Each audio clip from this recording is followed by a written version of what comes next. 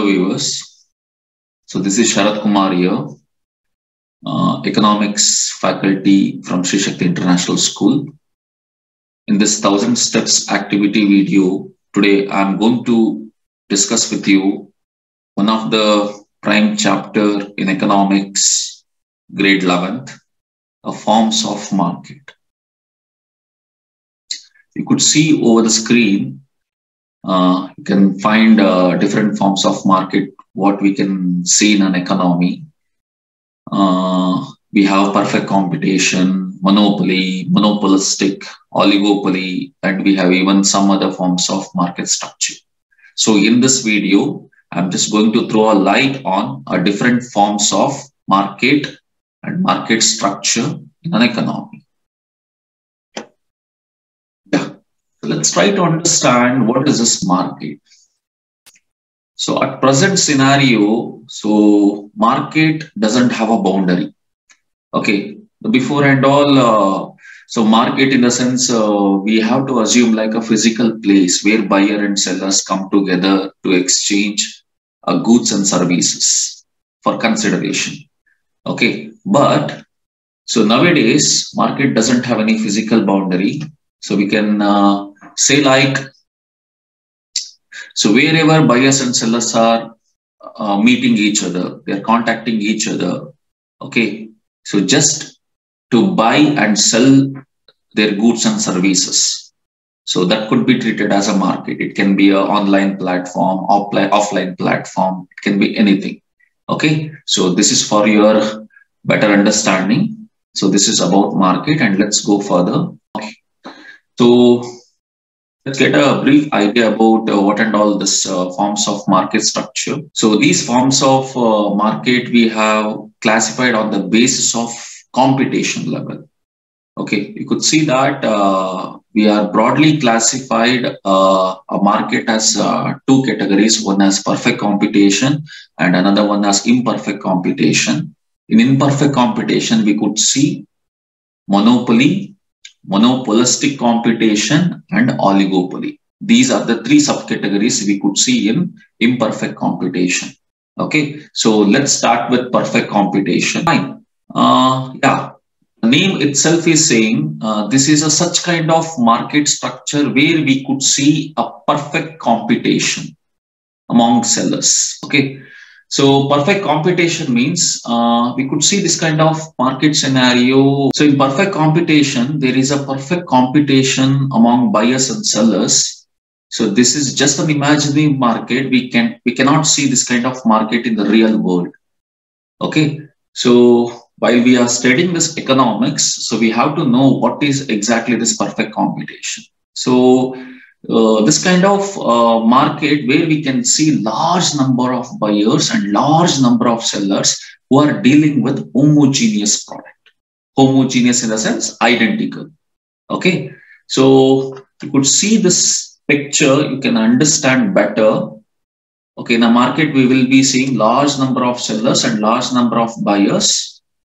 So they come to buy and sell something. There will be no restriction for the sellers to enter and exit.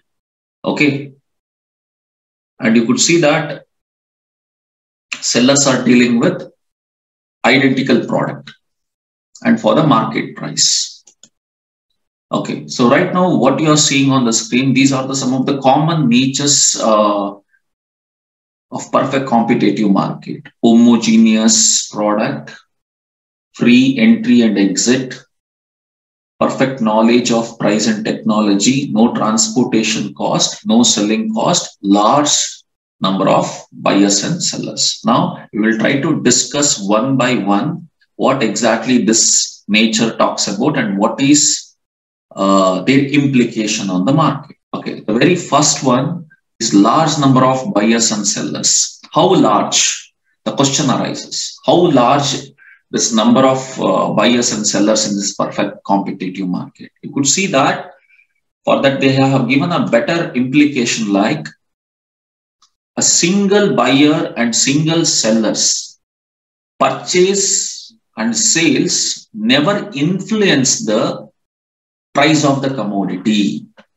Hope you can understand. If single seller decided not to sell and single buyer decided not to buy, it does not give any impact on the price of the commodity in the market. Okay, so now you can imagine how big this sellers and buyers in this market. Okay, so that is the reason here firms are just a price takers. They are not the price makers. They will just take the price what being decided by the market. Okay, so this is about the very first feature, large number of buyers and sellers. The next one is homogeneous products. Okay, homogeneous, nothing but identical. The commodity which is quite identical in its color, quantity, quality.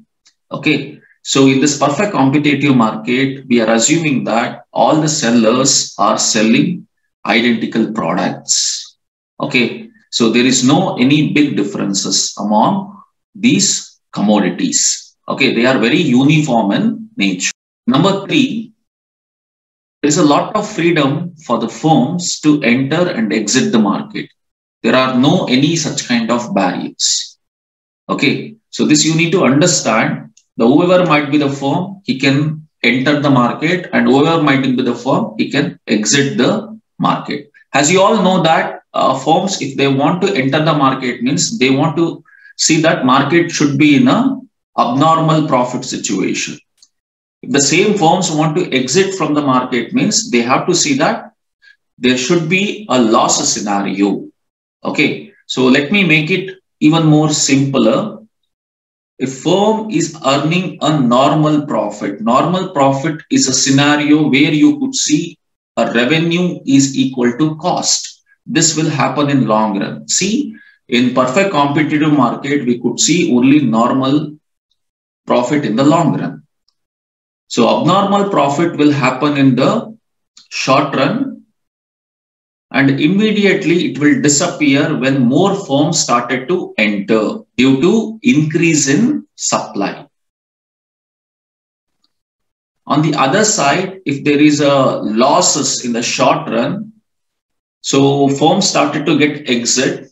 Okay, so when firms started to exit from the market, the supply will decline, and all of a sudden the losses will disappear. This is what the implication of the feature called freedom of entry and exit of the firms.